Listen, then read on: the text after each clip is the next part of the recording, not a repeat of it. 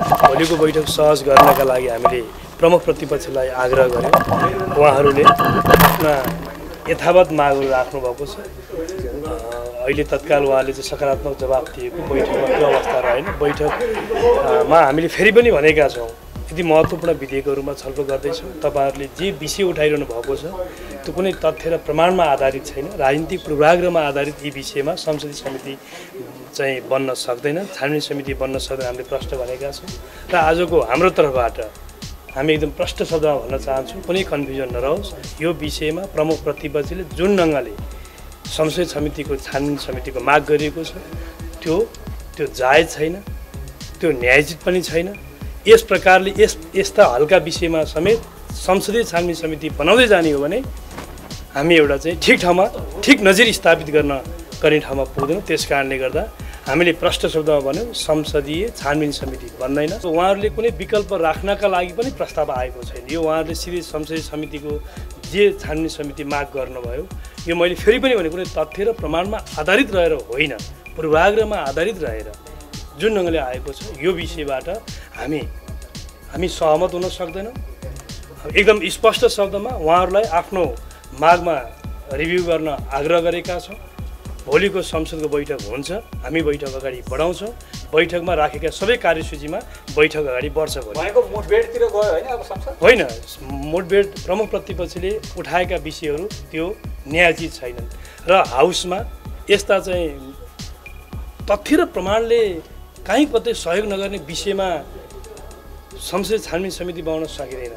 हाम्रा 10वटा विषयगत समितिभित्रै कतिपय पीडितहरूका विषयमा छानबिन गर्नका लागि काम गर्न सक्ने समितिहरू अलरेडी छ, बनेका छ। त्यही मार्फत हामी काम गर्न सक्छौँ। सरकारमा ती मार्फत हामीले सुझावहरू दिन सक्ने हाम्रा धेरै ठाउँहरू छन्। यी धेरै ठाउँहरू हुँदाहुँदै यस्ता हल्का विषयमा प्रमुख प्रतिपक्ष जो नेपाली काङ्ग्रेस यदि लामो संसदीय अनुभव भएर आएको हुँ भनेर आफूलाई दाबी गर्छ भने प्रस्तुतिमा, व्यवहारमा र संसदमा त्यस प्रकारको व्यवहार प्रदर्शन गरोस् भन्ने हाम्रो आजको अपेक्षा हो।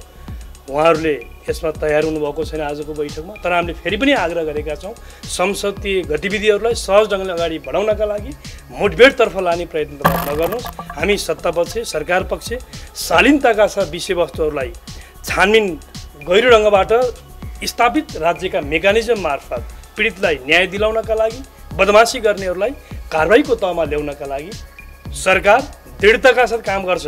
सदन त हामीले कार्यतालिका बनाएर अगाडि बढाछौँ। कार्यतालिका अनुसार नै सदनका सबै गतिविधिहरू अगाडि बढ्नुपर्छ। त्यस कारणले भोलिदेखि हामी अगाडि बढ्छौँ। छलफल गर्ने विषयवस्तु त चाहिँ हामीसँगै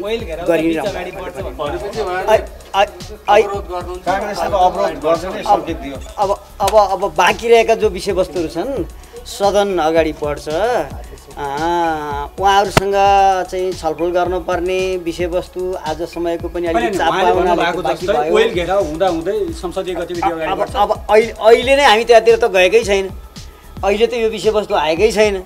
हामी सदनका समग्र गतिविधिहरूलाई अगाडि बढाउँछौँ। कार्यतालिका अनुसार नै अगाडि बढ्ने हुन्छ, एउटा कुरा। अर्को कुरो, उहाँहरूले जसरी संसदीय छानबिन समिति बनाउने भएर भन्नुभएको छ त्यो सम्भव छैन भन्ने कुरा। अरू बाँकी रहेका कुरा त मैले अघि नै पनि भने, हामीसँग समय आज एकदमै चाप भयो। त्यसो भएपछि अरू विस्तृत रूपमा छलफल गर्नुपर्ने विषयवस्तुहरू त फेरि छलफल गर्दै जान्छ। अरू बारेमा त्यस्तो भएन। खालि सम्माननीय सभामुखज्यूले भोलि हामी बैठकलाई कसरी अगाडि बढाउने भोलिका बारेमा कुराकानी गर्ने विषयवस्तु भयो र प्रमुख प्रतिपक्षले समिति नबनाइकन अगाडि बढ्न सक्दैन भनेपछि समिति हाम्रो तर्फबाट अथवा सत्ता पक्षको तर्फबाट सम्माननीय प्रधानमन्त्रीज्यूले ठिकै छ, अहिले जसरी तपाईँहरू राखिरहनु भएको छ विषयवस्तु राख्दै गरौँ, समय अलि लिएर छलफल गरौँ न त भन्ने विषयवस्तु पनि एकदमै। भोलि त गृहमन्त्रीज्यूको त चाहिँ उनी छ, कार्यतालिका नै छ। किनभने त्यो राजनीतिक दल सम्बन्धी जो ऐन छ त्यो उहाँले नै राख्नुपर्ने छ। त्यही बेलामा चाहिँ गृहमन्त्रीले पनि बोल्नुपर्ने विषयवस्तुहरू पनि छन्।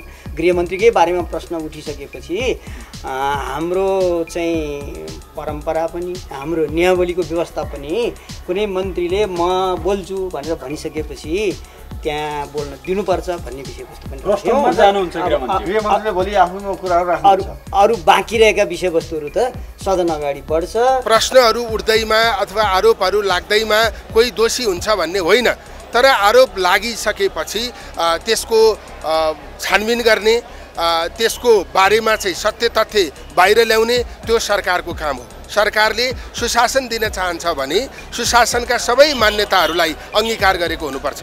प्रश्न आफूलाई उठ्यो त्यो कुराको वास्ता नगर्ने, अरूलाई प्रश्न उठाउने कुरा मात्रै सरकारमा बसेर स्वाभाविक हुन सक्दैन। त्यसकारण सुशासन हाम्रो सबभन्दा पहिलो चाहना हो, पहिलो आवश्यकता हो। सुशासन भएन भने अरू जेसुकै भएर पनि केही अर्थ रहँदैन। सुशासन प्राप्त गर्नका निम्ति भ्रष्टाचार अन्त्य गरिनुपर्छ।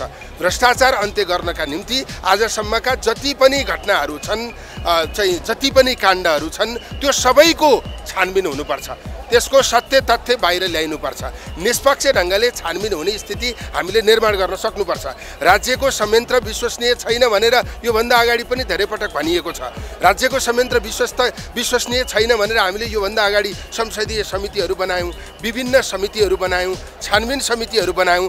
त्यसैले राज्यको संयन्त्रले राजनीतिक मान्छेलाई छुन सक्दो रहेनछ। राजनीतिक मान्छे त्यो पनि सत्तामा बसेका व्यक्तिहरूसँग त प्रश्न गर्नै सक्दो रहेनछ, छानबिन गर्नै सक्दो रहेनछ भन्ने कुरा हामी सबैले बुझिसकेको स्थिति छ। त्यसकारण निष्पक्ष छानबिनका निम्ति चाहिँ जिम्मेवार, आधिकारिक र गहिराईमा सत्य तथ्य खोज्न सक्ने चाहिँ समितिहरू बनाएर हामीले सबै काण्डको छानबिन गर्ने स्थिति बनाउन सक्नुपर्छ। मतलब यो सहकारीको विषय, जुन विषय चाहिँ केही तथ्यहरूसँग जोडिएको छ, त्यो कुरा हामीले निरन्तर रूपमा उठाइरहेका छौँ। अब राजीनामाको सन्दर्भमा त्यो व्यक्तिको नैतिकताको विषय हो। हामीले चाहिँ छानबिन प्रभावित हुने स्थिति भएको कारणले चाहिँ संसदीय समिति बनाउनुपर्छ भनेर भनेको।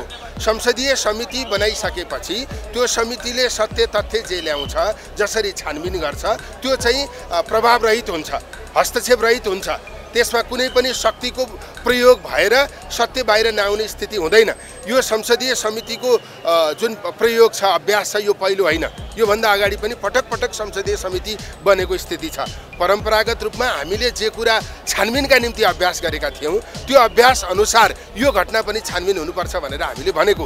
अब संसदीय समिति बनाउँदा तपाईँको संसदको अङ्कगणित अथवा सत्ताको गठबन्धनको आधारमा हुन्छ। सत्तारूढ गठबन्धनले चाहिँ संसदीय समिति बनाउँदा चाहिँ सत्तामै रहनुभएको व्यक्तिमाथि छानबिन गर्दा पनि संसदीय समितिको बहुमत त्यही गठबन्धनकै पक्षमा हुन्छ, संयोजक पनि त्यही पक्षबाट आउनुहुन्छ। अब हामी काङ्ग्रेसबाट गएका केही प्रतिनिधिले त्यहाँ चाहिँ सत्यलाई ढाकछोप गर्ने स्थिति हुँदैन। त्यसैले छानबिनका निम्ति निर्दोष छु भन्नेहरू किन तयार नहुनु भएको त? निर्दोष भए त झन् छानबिन गरेर निर्दोष साबित हुनु राम्रो हुन्छ नि। त्यसैले निर्दोष नभएको अवस्थामा छानबिन समिति बनाउन किन अप्ठ्यारो भयो?